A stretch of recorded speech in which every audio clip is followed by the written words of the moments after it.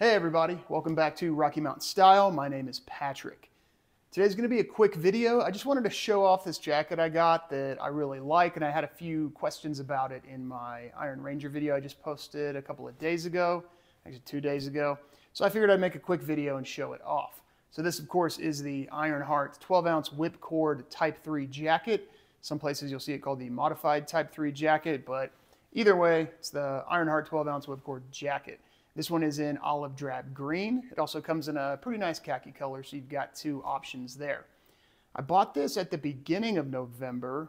Kind of like an idiot, I bought it right before all the Black Friday sales hit. I need to make a note and remind myself not to do that next year, but that's neither here nor there.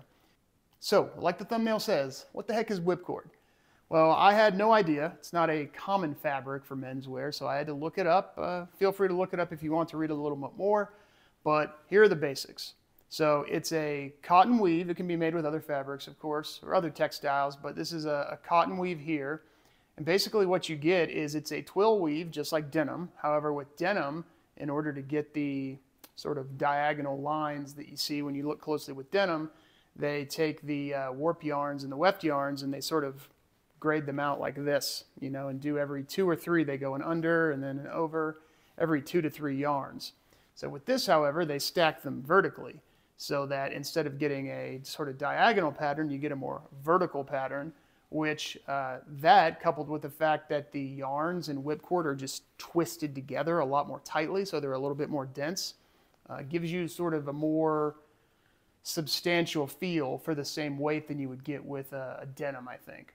So also because of that vertical weaving instead of the horizontal stacked weaving like you get with denim, you're going to get these raised lines that kind of are reminiscent of corduroy a little bit. Not really corduroy, they don't feel like corduroy, but they kind of have that same look at first glance.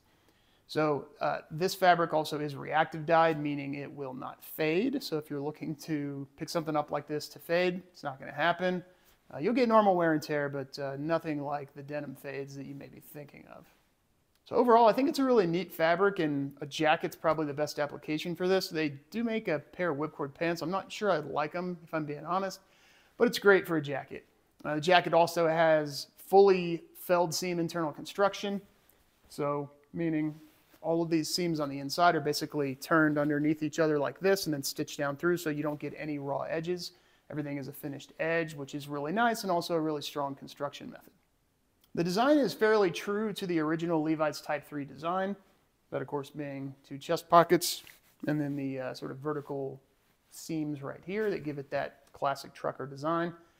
One major difference though, and that's the important thing to note here, is no hand warmer pockets, no side pockets. So a lot of you may be thinking, can it really be a jacket without any pockets? And I guess that's up for you to decide, but I was okay with no pockets for one main reason, and that reason is the fact that the length is absolutely perfect, at least on my body, where I can put my hands right down in my pockets if I'm wearing denim, and there's really no jacket in the way. You don't have to lift the jacket up or get your hands underneath. It's just a sort of a perfect transition of your hands, you know, covering the jacket and then down into your pockets.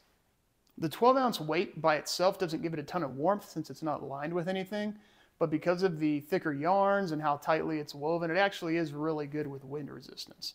I've worn this quite a bit, both in regular temperatures. You might wear something like this, you know, 45 to 55 degrees, you know, well, really 45 to 65 degrees Fahrenheit.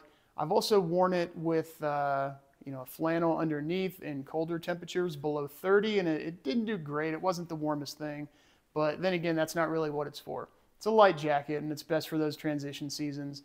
You know, your winter into springs and your late summer into falls and mid-fall, things like that. So for that, I think it actually works really well. And given this is an Ironheart product, we can't end the video without talking about price. Pretty sure I paid $360 for this, but it looks like it's $375 now. I think a lot of retailers have seen increases realized right at the beginning of the new year in January. So $375, it's a little bit more than their UHF flannels. And without pockets, some people may say, well, it occupies the same space as a flannel then, because it's kind of more like an overshirt than a jacket. And I think there's some merit to that point.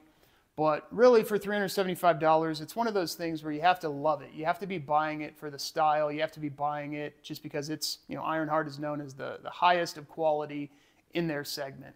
So for you, if quality and style is worth the extra money over, an $80 very nice Levi's trucker jacket, if you want denim, or if you think the Whipcord is a unique enough item that you can, pay the money for that, then it could be worth it for you. I can say though, it feels like a tank. I'm not expecting it to have any issues, and hopefully have this for a really, really long time.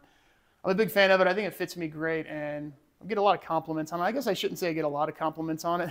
Some of my friends and coworkers that know I'm into this kind of stuff said they think it's cool, and not really sure if that's the best indication of true compliments or not. So anyways, take that for what you will. I'm just rambling now, but just want to do this quick video. If you have any questions about the jacket, please leave them below and I will reply. Thanks. Have a great day.